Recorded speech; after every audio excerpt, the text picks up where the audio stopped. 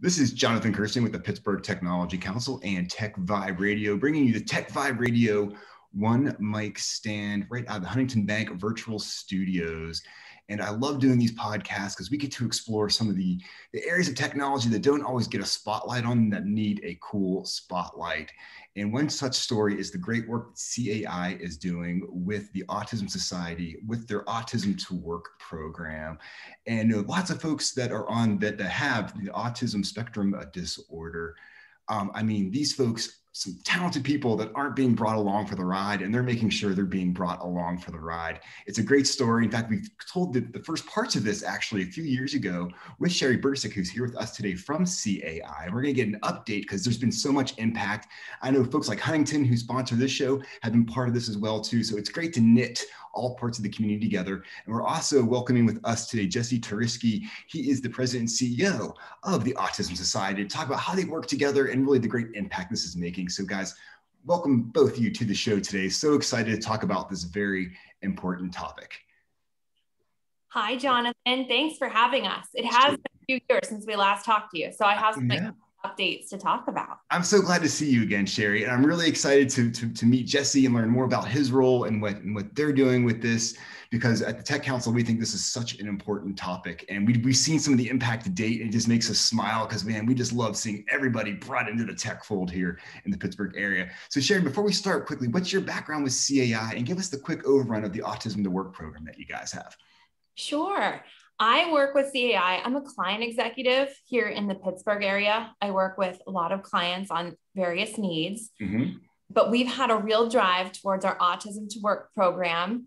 And our company's been around a long time. We were founded in 1981 as a business technology service company, but we've grown and grown over the years. And in 2013, we started up a really great Autism2Work program. It was the first of its kind. We partnered with a client in Delaware that said, hey, I have this idea. Are you willing to take this challenge with us?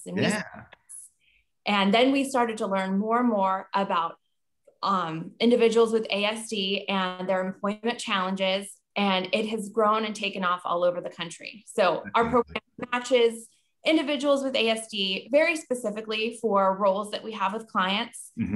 On the client side, we work with them to make a very individualized approach and techniques for bringing in teams of people that they would need to do specific job functions. Absolutely. And so Jesse, I'm so excited to get your input on what's going on, because I know you've been crucial to kind of lining up, folks to be part of this program and helping them and so forth. So Jesse, what's your background and your passion behind leading up everything going on with the Autism Society? Jonathan, thank you very much for inviting me, and it is an honor and a privilege to be here and to talk about this extremely important program. By way of background, I'm an attorney by trade. My parents and 70 other parents started the Autism Society of America back in 1966. Wow, that's amazing. Very cool. In 1967, they started the Pittsburgh chapter. So I'm the president of the Pittsburgh chapter of the Autism Society of America, and I took over that role in 2016. We are the longest running autism advocacy organization in the United States. We do a lot of information referral. That's our crucial thing. We field calls on a weekly basis for people. We also do training, a considerable amount of training to all different audiences. As a former prosecutor, my passion is the criminal justice system. So we have trained all magisterial district judges in the Commonwealth of Pennsylvania twice now on autism in juvenile justice and autism in the courtroom, effective methods of communication and de-escalation techniques. We also train first responders, police officers, probation officers, the medical profession, and various other programs to try to help the autism community. Fantastic. And now you're bringing tech into the fold, which I think is just so amazing. And to know that you guys have been doing this for as long as you have, I mean, that's just a great story. Once again, I think only in Pittsburgh, right? Something like that would happen. Right. So very cool. We met and became good friends right away. And immediately we had this great bond and collaboration. Jesse's able to help send us some really good referrals, either from parents or are interested in our program. and we've been working together well. He also helps us with a lot of our training. We do an autism awareness training that they help us with. Very cool. And one thing I did not know is that CAI was started way back in 1981. So you guys are definitely one of the foundational tech companies here in the Pittsburgh area. I just love that. So let's just jump into the conversation. So maybe Sherri, tell us a little bit more about, how this program works, and maybe give us some quick impact numbers, number of people that have kind of gone through this, and maybe talking a little bit about some of the jobs that you're able to prepare these people for. Yeah, I have some really interesting numbers for you too. So over 85% of individuals with ASD are either unemployed or underemployed. And when you think about those numbers, those are bad numbers. That's astounding. That's not good. For how smart and how talented these people are, we need to do a better job of modifying our interview process. And really, that's the foundation of our program. Okay. We eliminate the interview process, and instead we have what we call a job readiness training. And what we do is it's almost like a class setting, and everything's virtual right now. Of course. And we spent over 80 hours with individuals, and they were observing various tasks, assignments, technology-like scenarios that they'll be working on. And they work not only individually, but in groups, and they do presentations, and it helps us observe the right people for the right roles. Oh, very cool. So you're actually getting to see what they're good at, where their strengths are, and then based on that, you can start aligning them to various types of positions that you can get them jobs for. We do. And as people come through our training, if certain ones aren't a right fit for the certain position we're looking for at that time, we hold people in our pipeline. And then when the next jobs comes up, that's how we find the exact right people for the jobs that we're doing. Very cool. We've put over 190 people through our program. What? That's amazing. 190 people. Wow. Yes. So each year we're growing and growing, and it's very exciting. We have about 10 teams locally that I work on now. Well, that's amazing. So 190 folks getting skills and being plugged into the workforce that normally probably would not get that opportunity. And especially so many of our tech companies, they need talented people. They need folks that are with different mindsets that are solving problems in different ways. And now this is a new talent pool for many of our companies to be drawing from. I find that really incredible. And Jesse and I talk about this all the time, but it's a matter of adjusting our way of thinking of how we interview. Normally, as an employer, you have 30 minutes, 60 minutes set aside where you want to interview somebody, and you're looking them in the eye, or back when we meet in person, shake hands. But those really aren't going to give you a good what someone with ASD can do. Oh, absolutely. And so maybe Jesse can weigh in on this, because it seems like autism has really come to the forefront, I think maybe in the past decade, where we realize that, as you said, there's this spectrum, right? There's people with all different types of abilities that are on this spectrum. Maybe you can tell us a little bit about that, and how often some of this talent's been overlooked because someone doesn't kind of seem to have the right personality to fit into the workplace, but yet they got this brilliant mind that can solve really tough problems. Yes. That's actually at the heart of the Autism2Work program. CAI has tapped into this resource, and it has led to very strong results in terms of the employers actually finding that their best workers tend to be the persons on the spectrum. Very interesting. Historically, autism was just simply called autism. It was like one thing. They didn't take into account levels and things like that, right? Yeah, everybody was lumped together. Autism comes from the word auto, meaning self, and the typical, if you want to say that, person on the spectrum was withdrawn. They didn't make eye contact. Mostly were nonverbal, things like that. They were very severely autistic, but there are also very high functioning persons on the spectrum.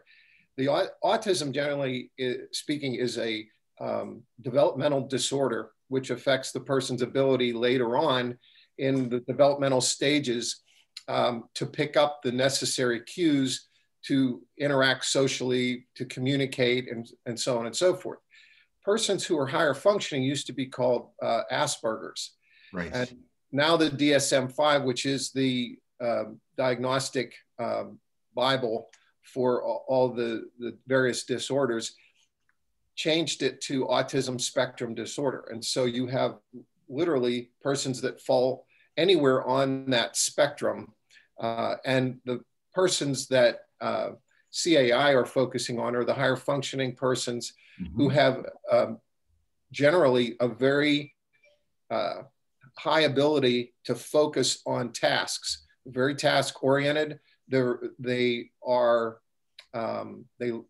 enjoy routines. They enjoy following specific instructions, all of which are fantastic attributes for an employee. Well, I think about coding and some of the tech jobs out there, they require extreme focus. I mean, these are things where like and a level of brilliance you don't often find in people, and knowing that they have this combination of being able to sit there and do something that's kind of repetitive, but very important. I think, yeah, if you can see where these alignments happen, and all of a sudden like, wait, these are some great folks. Can you maybe tell me about what are some of the more common types of positions that you're able to kind of get these folks into? Our jobs are various, and we have a lot of them now. So we Okay. have everything from assurance testers, we have release management positions, we have security access management. Okay.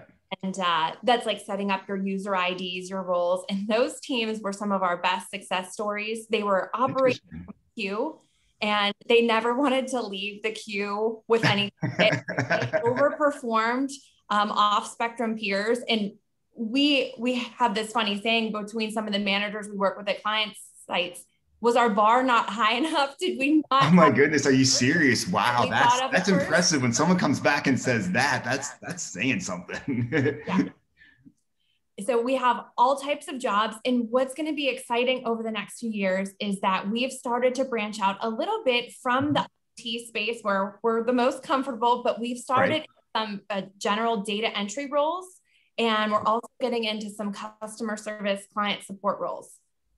So it'll be very exciting as we keep expanding of all the opportunities that we can offer. Well, this really has grown. I remember, Sherri, since last time we talked to you, I know you were just kind of getting into a few verticals, but now to see that you're expanding, that means more opportunity for people to be given gainful employment. And I'm also assuming that when, someone that's on the spectrum like this, they get a job like this, it probably does absolute wonders for them. I mean, it opens up their mind in new ways where they normally wouldn't have been. Maybe you have some ways you can tell us more about that as well, too. We do. Our stories of some of our team members are fantastic. We have people that relocated from other cities to join us on different engagements. We have people that were able to get their own apartments for their first time, take public transportation. Right. The sense of individualism to be able to grow and step out of their comfort zone. I mean, it's been amazing. Jesse's helped us with some local events that they've held. We were able to get people together for and have like a real sense of community. Very, very cool. I'm just curious, Jesse, to learn more about like obviously, I mean, how you've been getting the word out and being this like pool to kind of find these people and link up with CAI to kind of share the candidates and make all this kind of magic happen.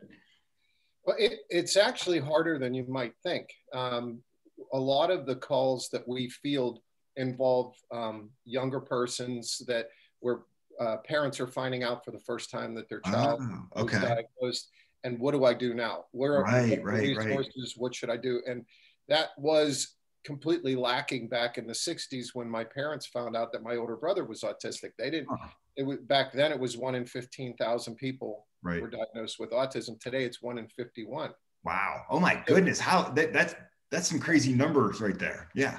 And all the more reason why this program is so critical, because even if, as Sherri pointed out, the employment or unemployment is staggeringly high in this population.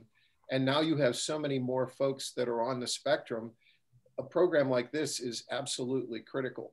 But we often will interact with persons that we consider to be good candidates. And I immediately, I've got Sherri on speed dial here. On any time I have a person that I think would be a good candidate for them. You got the Sherri button, right? You hit it and boom. You hit the Sherri button. We've also been talking with CAI about employing even folks that say aren't college educated, but still have skill sets. Definitely. So it's not limited to the high tech stuff, which is fantastic, but it's also including trying to get them employed in other jobs where, again, as Jonathan, I think you hinted, it helps their self-esteem because they are now feeling like they are being productive.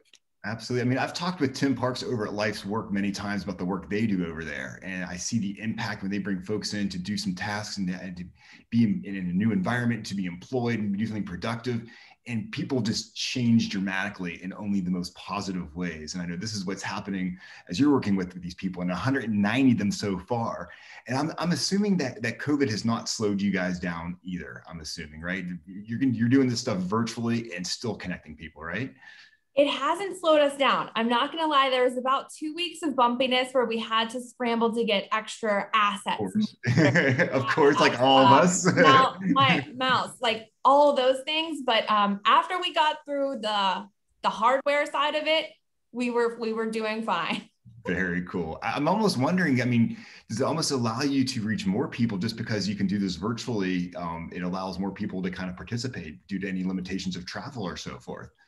You are right. I was just talking to one of our clients about that the other day. And in some ways, this really has opened up the country better for all of the people that we can interact with. We can really find the best people for the right roles, and they can be anywhere. And we also have a team lead that helps in our process. We have a team lead assigned to each team that we have, and we can find the best candidates of those all over the country. And usually the team lead not only specializes in working with people with ASD, but they also specialize in that technology skill set that's needed at the client. Gotcha. Very cool. The one thing that's really important that I think would be really fun for us to discuss is integrating these folks into your workforce. And it may not be as tricky as you think it is. I know that you obviously have to make certain accommodations, but it's not this huge, like investment per se. Can you maybe talk about what are some of the basic things that an employer would have to do to make sure that if they bring someone with the spectrum, onto their workforce, to make them comfortable and be productive? Yes, actually, that is one of the main focuses of our training that we provide to CAI. Okay. To some of their customers, is giving them very basic accommodation considerations that would be something you would consider even for a neurotypical person. Right. In fact, one of the highest compliments that we've received is from some of the managers afterwards saying, these are some great ideas just for the employees we have already. Exactly, right? It's like let's just be more human to each other, possibly, right? It could be as simple as a lot of persons on the spectrum find fluorescent lighting to be very irritating and often unbearable. Count me in on that one, that's for sure. Yeah, well, I actually am not crazy about the fluorescent lights myself. And before we started this, I turned them on. I normally, when I'm working here, I have half of the bank off. Right. But for some persons, it's unbearable, or it makes it very difficult for them to concentrate. So you have indirect lighting in their workspace. That's not that hard. That's easy. Some persons need a break midday, not necessarily a lunch break. I'm aware of one individual where the employer learned that if they're allowed to play a video game, a handheld video game for about a half hour midday, it's off to the races in the afternoon, and they're fantastic. It's just little things like that. And it's oftentimes very individualized. Our favorite phrase is, when you meet one person with autism, you have met one person with autism. Right. Folks on the spectrum are as individualistic as the rest of us. Exactly. And I love hearing that. We often advise the best resource for accommodations is their family or caregivers. Okay. They know best what would be the things that would help that person maximize their potential. I'm never claiming to be an expert in autism, but I am an expert on my older brother. I know exactly what the best things are to maximize his productivity and make sure that his life is as productive and enjoyable for him as I can. And I know what sets him off. And so that's something that you really need to tap the family members or caregivers to help the employer find that perfect balance.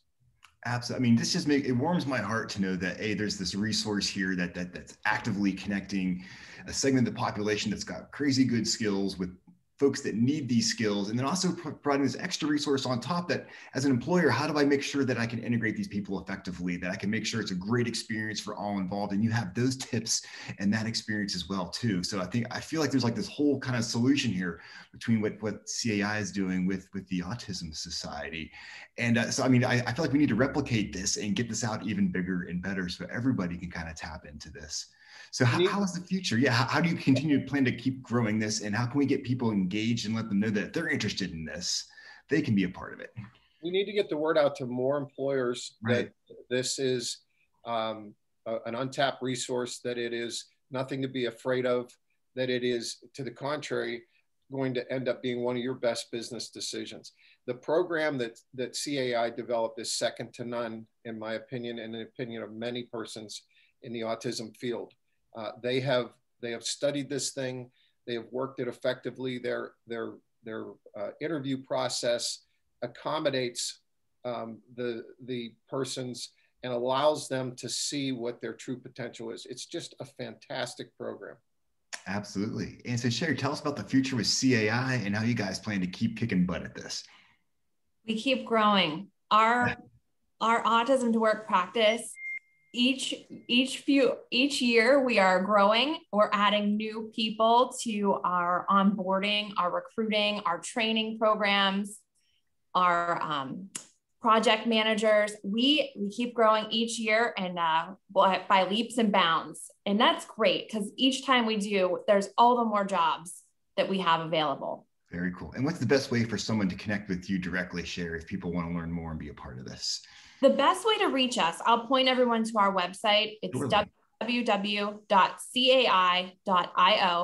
And under our capabilities section, you'll see Autism2Work. And there's a few different boxes that pop up. If you know someone in your family that's interested in employment opportunities, there's a box there. The best way to set up is a meet and greet with us. We do virtual meet and greets, talk to you a little bit about our program. We even encourage parents if they want to to them as well.